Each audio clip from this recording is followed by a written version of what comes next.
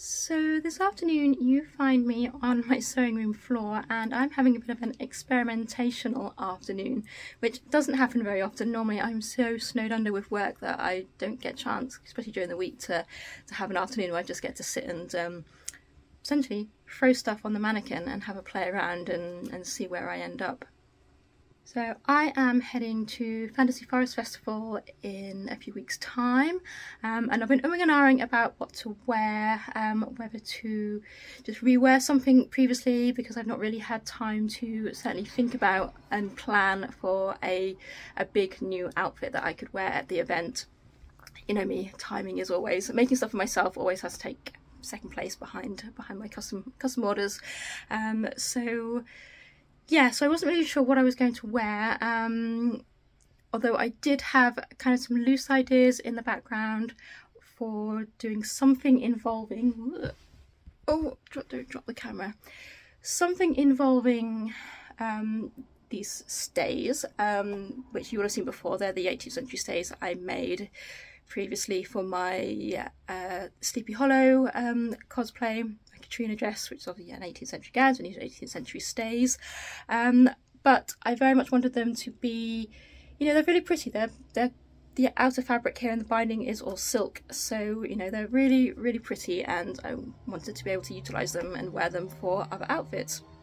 Hence why I am now experimenting, as you can see. The other thing was, while I was on holiday, I picked up a pair of fairy wings, as you do. Yes, I bought a pair of electronic kiddies dress up fairy wings from Disney, Disneyland in California.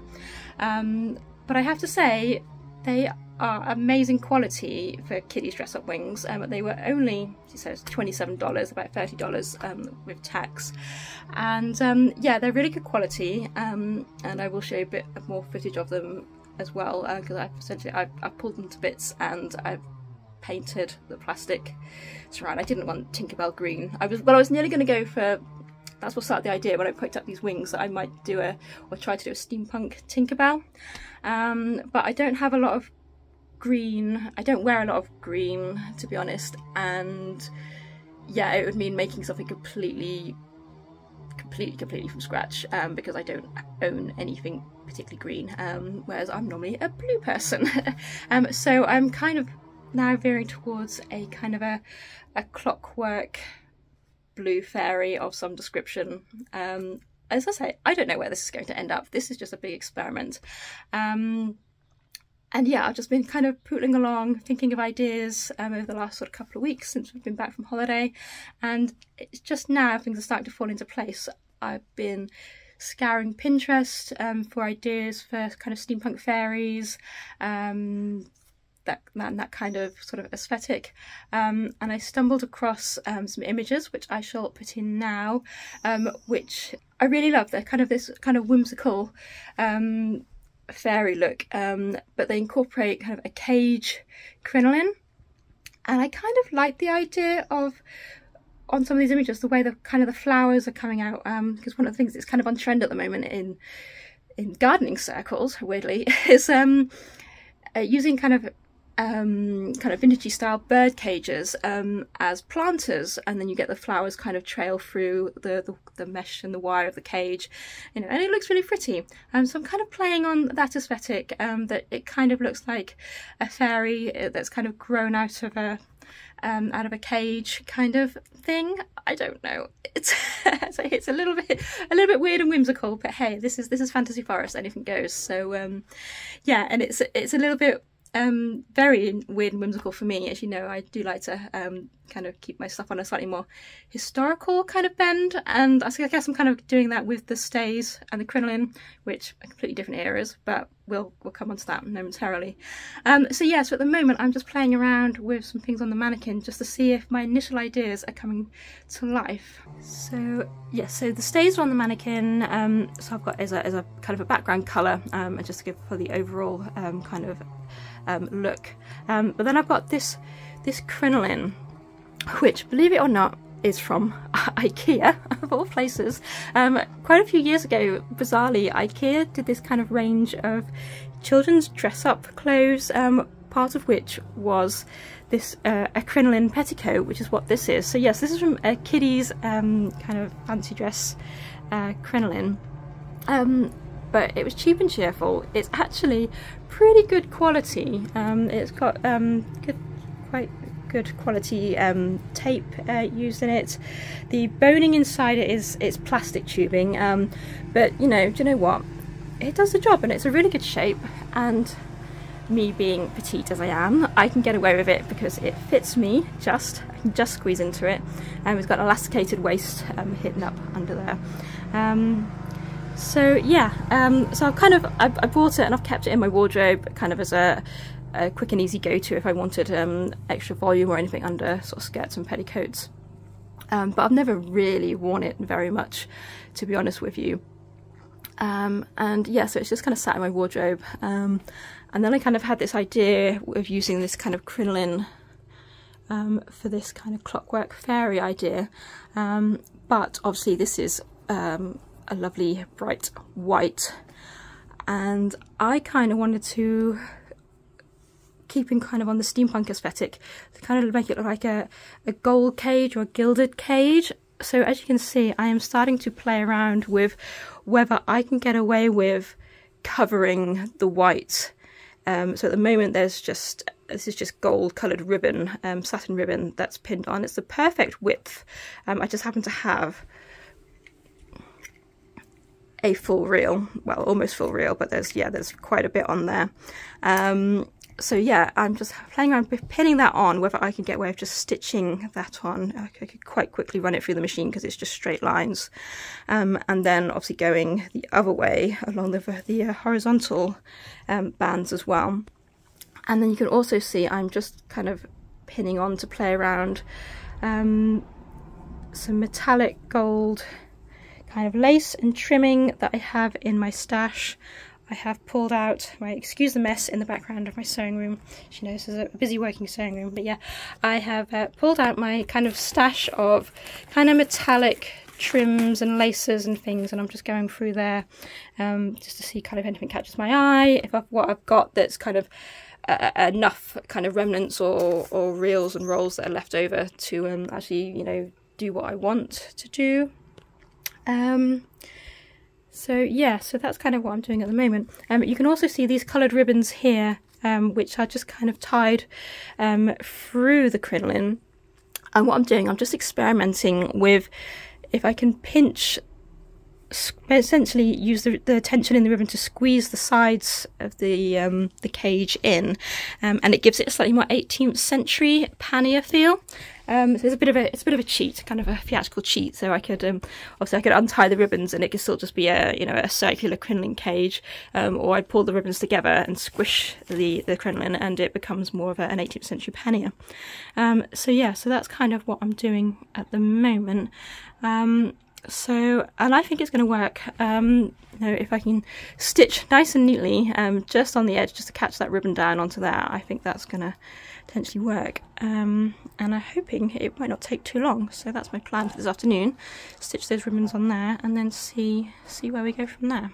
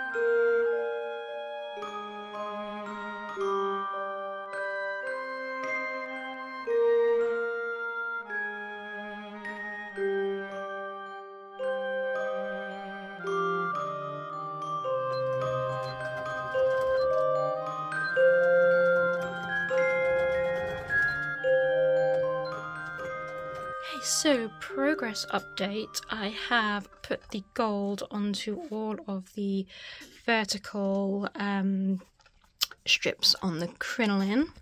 Although I did hit a slight snag with the horizontal pieces, which, as you can see here, I am obviously now still experimenting with. So originally I used this same 15mm ribbon and stitched it across the top of the horizontal bands, these ivory tubes here, and I thought that was okay until I came to put it on the mannequin and it put it back under tension, and it just the tension was all wrong and it just completely warped it. The ribbon wouldn't sit flat. I was trying to just kind of stitch it flat onto the front of the tubing here, but because this is a rounded tubing, not a flat steel, it just wasn't working, and it was just fighting. The ribbon and the tubing were fighting with each other, and it was just really distorting the shape of the crinoline and wasn't laying flat, and it just looked awful. So I took that off and kind of went back to the drawing board, and the idea I came up with was that I had some 50mm satin ribbon in my stash, and I just kind of, here you can see this is an ivory rather than a gold, but I was just playing around with if I could just fold a 50mm piece of ribbon over the top of this tubing and stitch it just down the one side, so that the tubing is, this tube of ribbon is essentially loose, it's not attached to the tubing underneath. That actually appears to look quite nice and smart. It also gives me something that I can anchor. There's a small excess underneath here. You can see if I move the pins, move the braiding. Yeah, there's a small excess underneath there that I can actually stitch this metallic braid to, which again looks really nice, and it saves me having to try and fight with stitching anything onto the tubing channel that's underneath here. So that was great, but I decided I needed to order some gold to obviously match the rest of what I'm doing here and trying to achieve this look of kind of a gilded metal kind of cage. Obviously it's ribbon, not metal, but you know, we get the idea. So I ordered some more ribbon, and it has turned up, and as you can see, that is not 50mm wide satin. This is 70mm wide satin, which is far too big for what I need for this, and basically looks really rubbish here.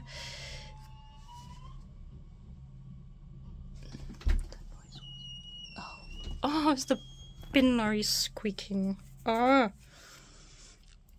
stupid thing. Yeah, you can see it's far too wide.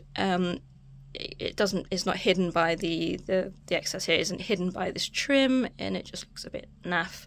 And also, yeah, I think that is showing on camera. Although this is supposed to be the same colour gold, obviously these are different batches. These two ribbon colours are slightly different. So, yes. So at the moment I'm wondering if the universe is telling me to not bother carrying on with this, but I got excited because I was really pleased with how it was starting to come together and how it was looking, and yeah, and then I've been sort of planning how I'm going to style it and make it look even better, and yeah, I kind of want to finish this now, so I'm going to be stubborn and persevere with this extra wide gold ribbon and see if I can do something to make it look less rubbish, and serve the purpose I want it for. But yeah.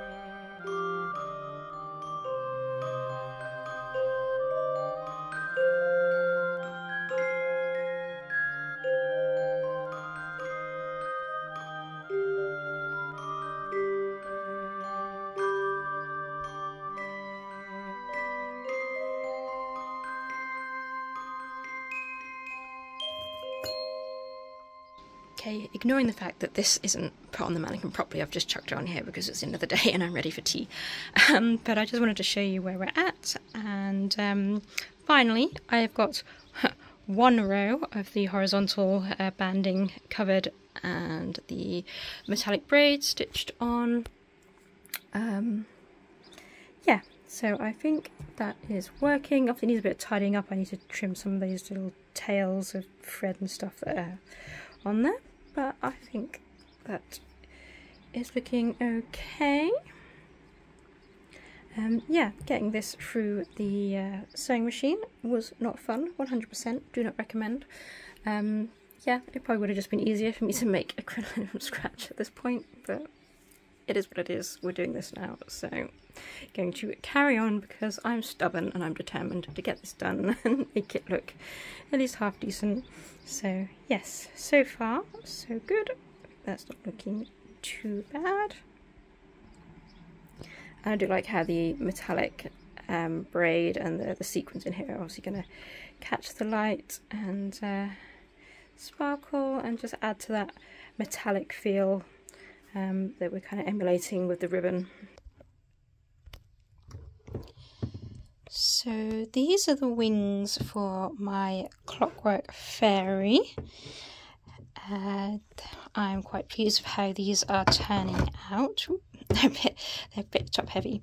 However, these did start out life very differently. I shall put in a picture here of what they used to look like when I first bought them, and you can actually see here's a clue as to the colour that they were originally. This is one of the original straps from them, and as you can see, the whole of this central box in here was also a luminous Tinkerbell green, because these are in fact children's dress-up Tinkerbell wings that I bought on holiday in Disneyland a few weeks ago. But for saying that they are children's dress-up wings, they are actually really good quality and they were actually a very good price. I paid $30 including tax, I think, or thereabouts, which, you know, I think isn't bad when you actually look at what is in these. I mean, you've got these solid hard plastic wings with beautiful detail in them. Obviously you've got the box in here which holds the electronics for the LEDs, and then you have a button as well, which is hidden here in the strap underneath. I put one of these little lace flowers on so I can remember which side where I need to press the button. So yeah, so for $30 I didn't think they were particularly bad price, and they just lent themselves perfectly to being steampunked up a little bit, so they weren't quite so a luminous green and obviously you know, Disney Tinkerbell fairy wings. So yeah, so this is where we're at with them at the moment. Now they're doing a little tiny bit of finishing off. I need to touch up some of the paint on the box here.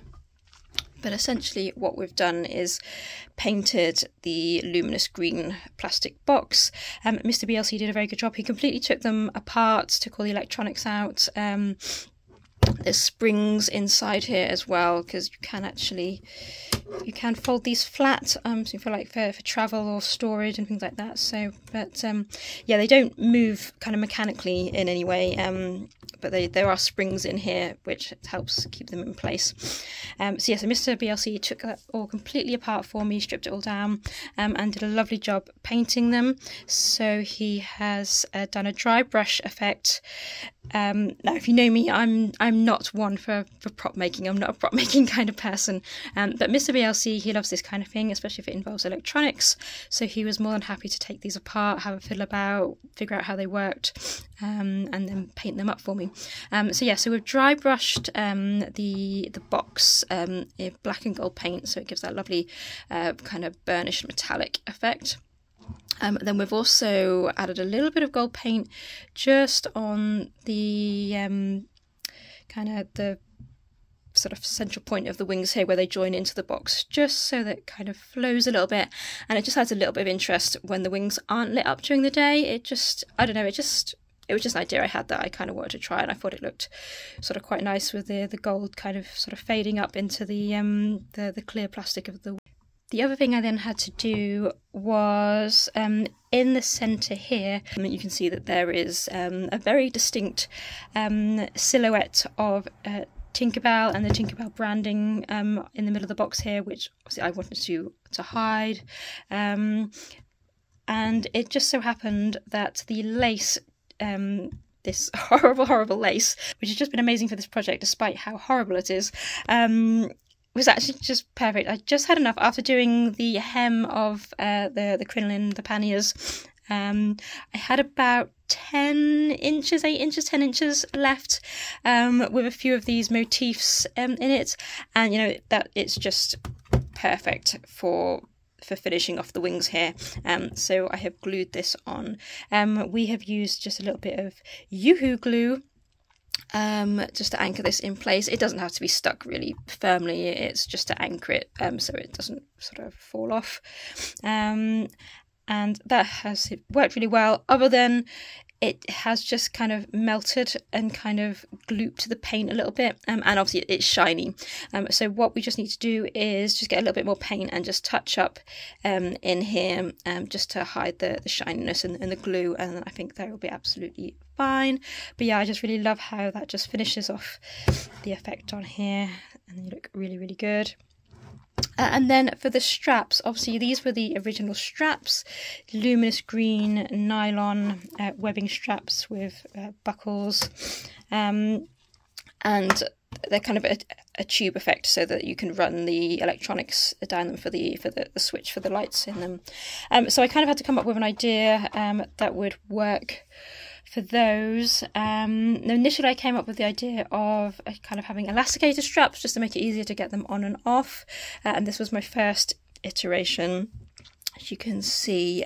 So I've made some gold tubing out of that extra wide satin ribbon that I was sent in error, and I appear to have, and I had just enough off to play around with doing the straps for it, and I thought, you know what, since I had it was there, I decided to use it for the straps.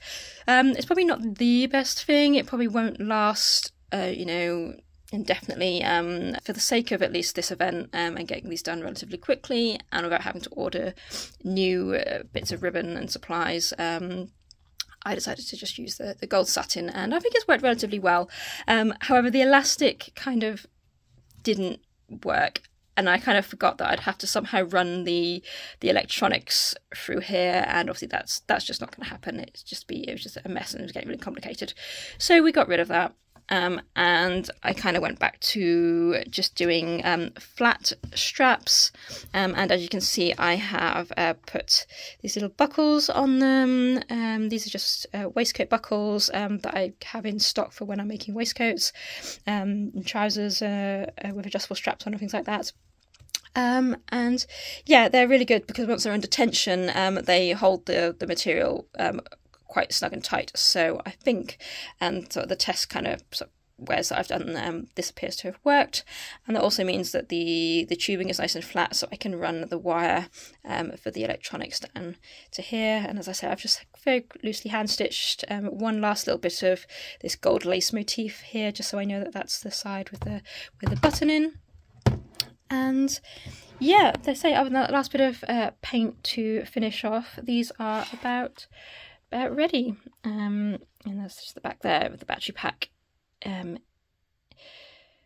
So yeah, I am very, very pleased with how they are looking. They are super cute, and they are extra cute when they are lit up.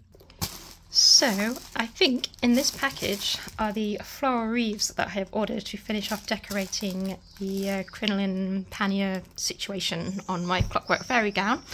And yeah, I'm slightly concerned that these are going to end up being one of those regret purchases from China.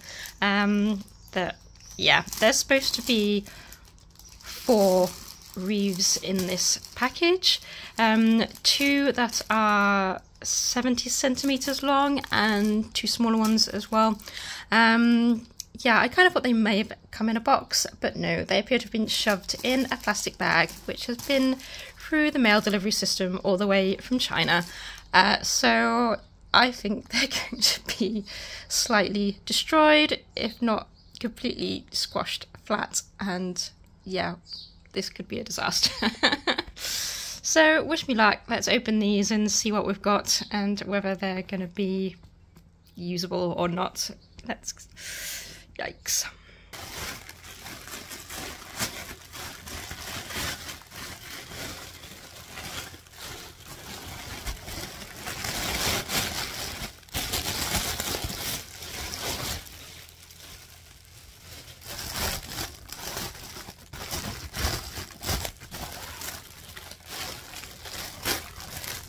Well, they're definitely squished in there, aren't they?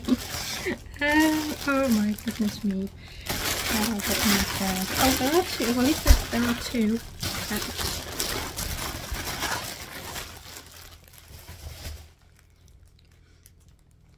I will say the colours do look really pretty. Perhaps a little more on the grey side, but there are some kind of creamy yellow flowers in here as well, so I'm hoping that it will work overall with the overall look.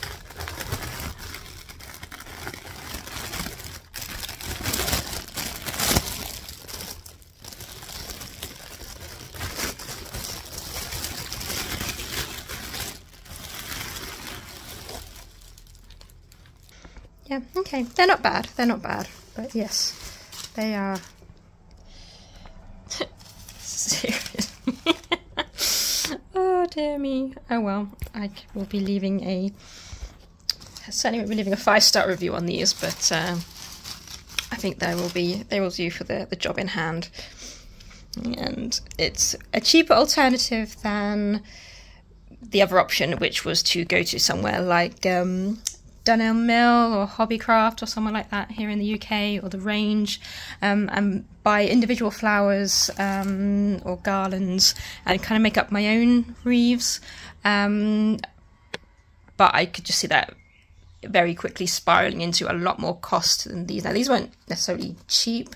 It has cost me nearly £50 for the 2 sets of wreaths. I mean, I thought £30 for a pair wasn't too bad, but I really need two sets to balance the gown out, and I'm hoping that I'm going to be able to use one of the smaller wreaths to wear on my head, as you do, just to kind of complete the overall look and sort of hide or make it, less that I have to do a more extravagant hairstyle with my hair, so because that ain't happening.